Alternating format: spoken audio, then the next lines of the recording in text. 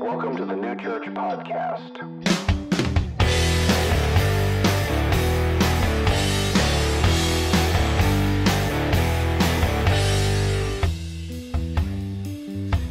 For 2,000 years, the church has been characterized by a lot of different things. Some good and some not so good. Self-discipline, compassion, mercy, and charity. See, these are extensions of the heart and the teaching of Jesus. When the church is at its best, it's got a desire to grow into the people that God has called us to be, to carry the gospel, to remain faithful, to worship God, and to love people. And over the years, the church has been ravaged by persecution and tested by every kind of trial and temptation imaginable. And yet, generation after generation, the church has prevailed. Jesus said he would establish his church, and the gates of hell would not be able to stand against it. The church has been trusted with a mission. God has called us to do the only thing worth doing in this life. He's called us to be the light of the world. He's called us to embody love and to be the agent of hope wherever we go. The faithful have always known that life is better when we join together, when we gather in faith around the promises of Jesus, when we stand united against the common enemy of everything that is good. But we shouldn't pretend like that's always gone well, or that it's always been easy, because there have been times when the church has joined the enemy, when it's promoted hate instead of love, bondage instead of freedom, and darkness instead of light. There have been too many times when the church has failed in that mission that was trusted to us. But hope was never lost. The light was never completely extinguished. There have been times that have tested who we are, but they've never changed who we are. God has always been faithful to call his people back to him. His kindness leads us to repentance. And repentance, it means that we turn away from sin. We turn back to Jesus. But you know what's tearing up our church right now is a unique and rather clever attack of our ancient enemy. There is a great evil that's threatening us, but it's not with war or violence or anything obvious. It's still every bit as deadly, though. Because we're divided, we're isolated. We're driven more by sadness and fear and anger than we are by faith. This current challenge, it attacks the very nature of who we are. Because of this COVID-19 thing, both the virus and the response to it, we're losing the vulnerable. We're unable to physically be with some of the people we love. We're unable to gather in person around the Word of God and around the promises of Jesus. We're as terrified at the thought of losing our sources of income as we are at losing the people we love. We're angry that government bureaucrats with suspicious motives are overreaching the authority that we gave them. And they're treating us like children. We're angry that so many people aren't taking this viral threat serious enough, and they're putting other people at risk.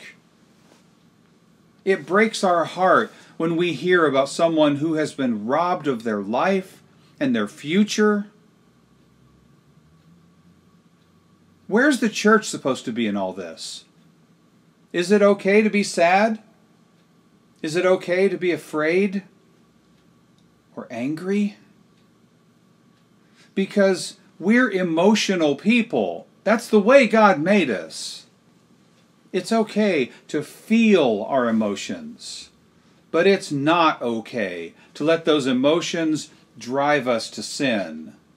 It's not okay to abandon our calling and our faith. It's not okay to stop being the church, to forget who we are, to stop loving people. It's not okay to lose ourselves in all this craziness and stop pointing to the life and the hope that we have in Jesus. We're being tested. For the sake of the church, which is the hope of the world, we need to pass this test. Now, it's understandable to be sad, because every one of those statistics that we hear on the news, every one of those numbers, they're all a person that someone loved. It's someone's grandma or grandpa or teacher or friend or someone's mom or dad. Death is our enemy. It's not our friend. We mourn the loss of the people we love. But we don't grieve like those who don't have any hope. On the night when Jesus was betrayed, he was explaining the very sad things that were about to happen to him and to all of them. And he said, I've told you these things so that in me you can have peace. In this world, you're going to have trouble. But take heart. I've overcome the world. Because God cares for you, you can cast your cares on Him. See, this is part of that light that the church brings into the world. Sadness may test who we are, but it must not change who we are. And it's also understandable to be afraid. We are bombarded with the message that we should be afraid. The media, in their desperate pursuit of selling soap, they've learned that nothing sells as well as fear. We will glue our faces to the screen of the television if they can convince us that we're in danger. They infect our conversations and our dreams, and they poison every waking moment with scary news of coronavirus outbreaks and death and destruction and the dangers of shopping and breathing and whatever else.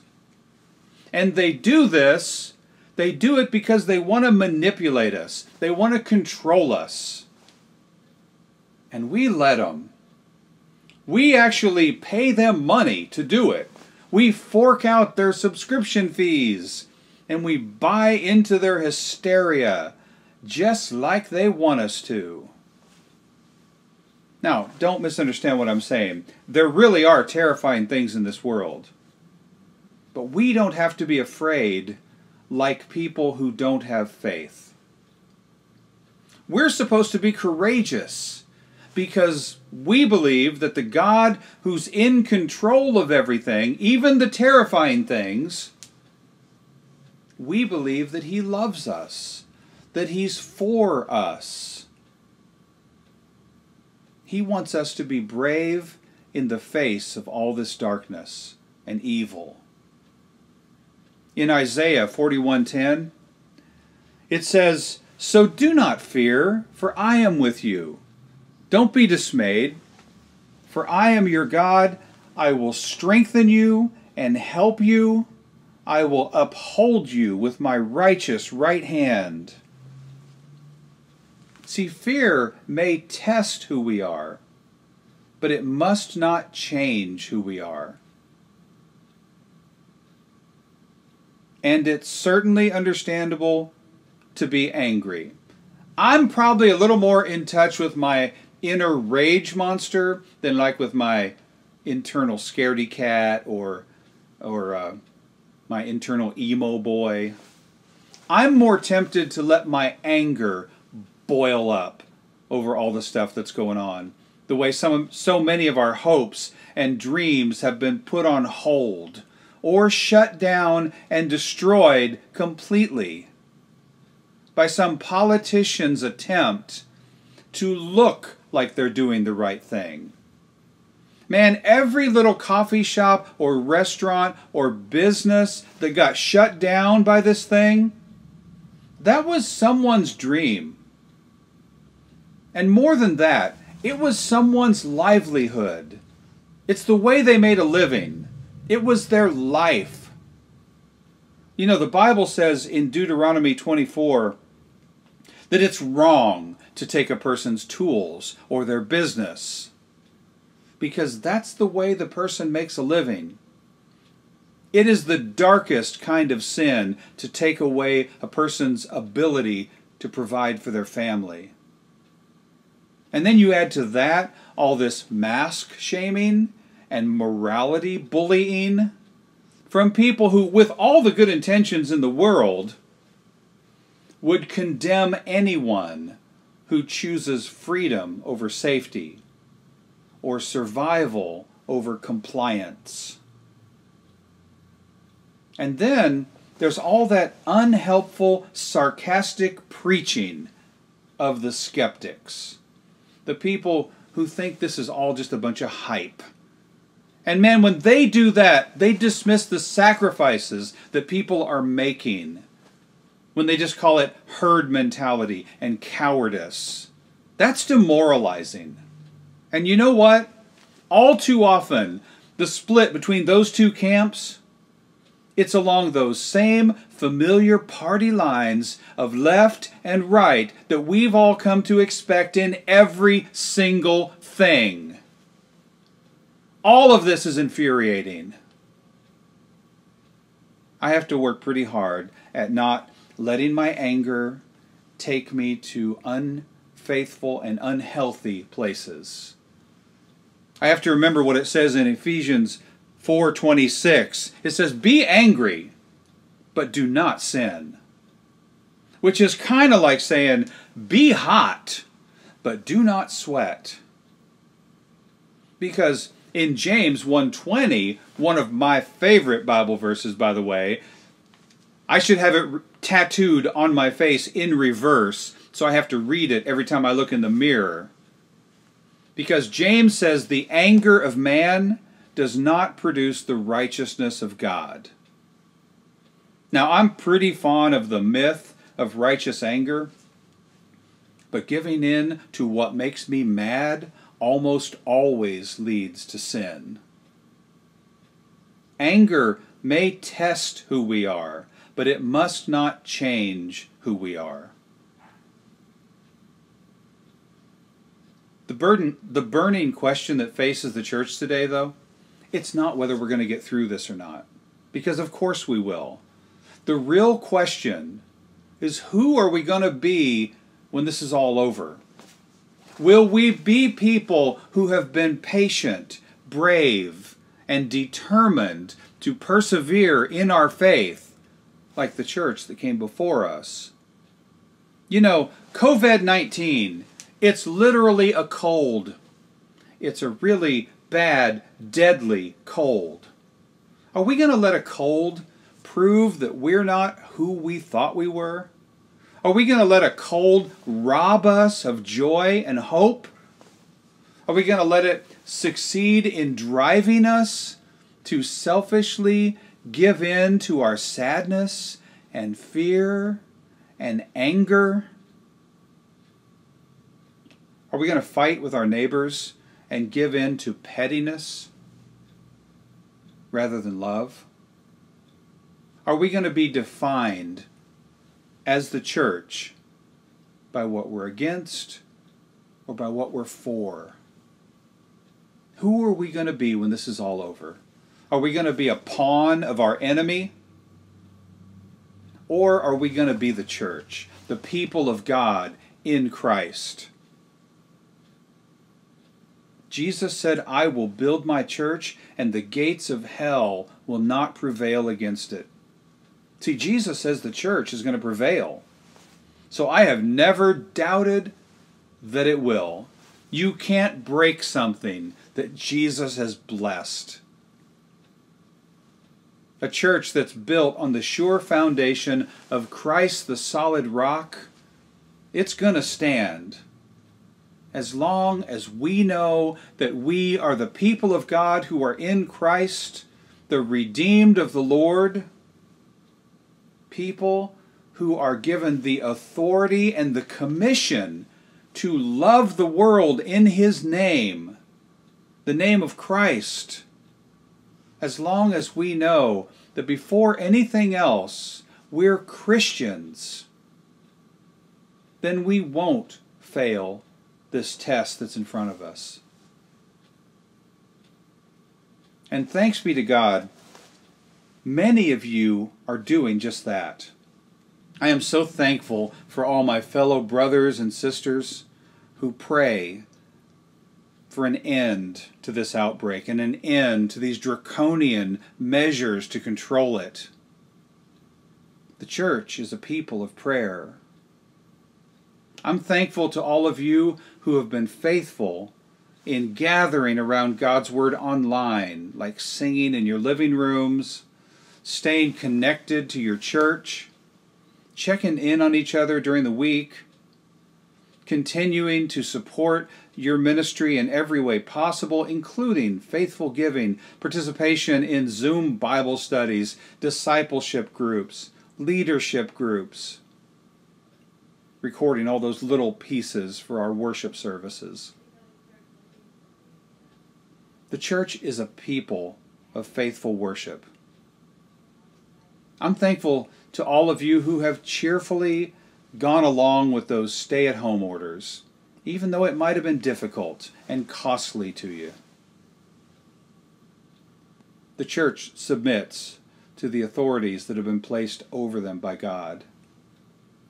I'm thankful for all those times that you wanted to rant and blow off steam on social media, but then you remember that you're supposed to be people of peace and bring the hope of Christ into the world, not to be used as a pawn to stir up more sadness and more fear and more anger.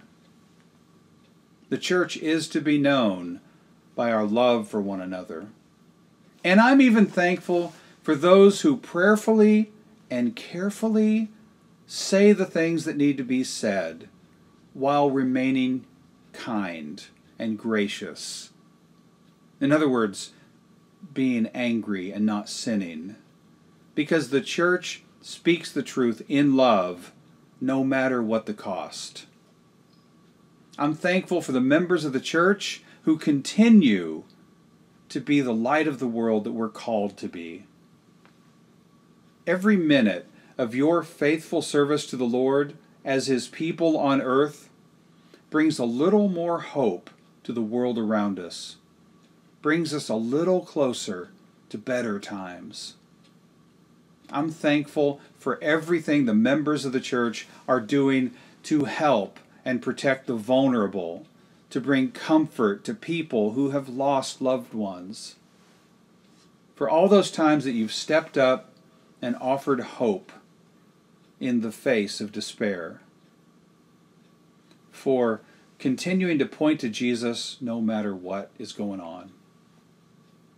With God's help, we are going to be able to face this strange enemy. Both the COVID disease and the cure. I want to assure you of this. If we love each other, if we're resolute in our faith, then we will pass this test. The early church and the saints of old, they were faithful through a lot of different dark times, just like these. And they carried the light of the gospel, keeping it safe, and then they trusted it to us. We have to carry this same light through our present time and then hand it safely to the future. The Queen of England, she made a speech about this COVID crisis the other day. And in her speech, she said, "On the day you embrace your mother again, your father, your sister or brother, your friend or your co-worker, you will have endured a great challenge, proving yourself patient and resolute in your sacrifice for your fellow man." She was trying to encourage her fellow Brits to stay the course and to make sacrifices for their neighbors, which is always a good and noble goal for people to do. But this is what you know that people outside the church don't know. You know that although we're always going to have more to endure, although a life of sacrifice is always called for, better days are always ahead. No matter what happens to us, we will be with our friends again. We will be with our family again. We will all meet again. If not in this life, then in the life to come. And on that day, we won't only have proven ourselves to be as faithful as the church that came before us, but our perseverance will make sure that those who come after us, our children and their children, that they'll also know the love and the grace of God. Because they're going to need us to faithfully pass these treasures to them so that they're going to be able to endure the challenges of their own time. When our part of this race is run, we will have held on to our strong identity in Christ. We will have turned to Jesus when everything seems so fragile. And trusting in Him, we will have passed the ultimate test. Until then, we have to continue to be the church in our time. We have to move forward with a renewed commitment to hold the light of Christ higher than our sadness or our fear or our anger. We need to hold up the faith that He's given us so the world can have a little more light and a lot more hope. I used to lay awake in bed at night arguing with friends in my head. Like I would have conversations with them at school or after school about Jesus, and then I would lay there in my bed trying to fix all those conversations, everything that went wrong the first time. I just wanted them to see Jesus the way I saw Him. I wanted them to know that God loved them, that He was real, that it was all true, that Jesus had given His life and rose from the dead so that they could have hope, that death wasn't the end, that this isn't all there is. But see, people are never argued into faith. That's just not how it works. People aren't really argued into anything. You can't change anyone's mind by fighting against them. If you do that, they just dig in deeper. But you can change someone's heart by loving them. You can stand beside someone and walk with them until you become friends. And then they might be interested in what you've got to say and where you want to take them. You know, These days, the church is more known for what we're against than the things we're for. I'm hoping that we can change that. God is for you, and He wants you to be for other people. That's not going to be easy because everyone's all dug in. That's why the way we have to worship God is to love people. If we're going to be the church, the people of God in Christ, that carry the light of the gospel, if we're going to be the hope for the world, if we're going to pass this treasure on to the next generation, if we're going to pass the test, then this is who we have to be, and this is what we need to do. I'll close with these words from Hebrews chapter 12. Paul is also talking about the church and difficult trials they were facing. Instead of passing a test, he says it's more like running a race. Therefore, since we are surrounded by such a great crowd of witnesses to the life of faith, this would be the saints of old, the church that handed faith to us, let us strip off every weight that slows us down, especially the sin that so easily trips us up, and let us run with endurance the race God has set before us. We do this by keeping our eyes on Jesus, the champion who initiates and perfects our faith. Because of the joy awaiting him, he endured the cross, disregarding its shame. Now he's seated in the place of honor beside God's throne. Think of all the hostility he endured from sinful people. Then you won't become weary and give up. After all, you have not yet given up your lives in your struggle against sin. And then in verse 14 it says this: work at living in peace with everyone, and work at living a holy life. For those who are not holy will not see the Lord.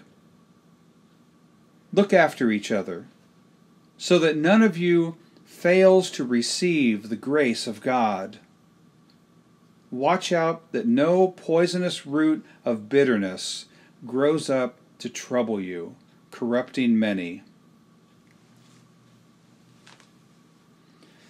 For 2,000 years, the church has been characterized by a lot of different things. Some good and some not so good. We're being tested. And it's okay to feel sad. It's okay to feel afraid. It's even okay to feel angry.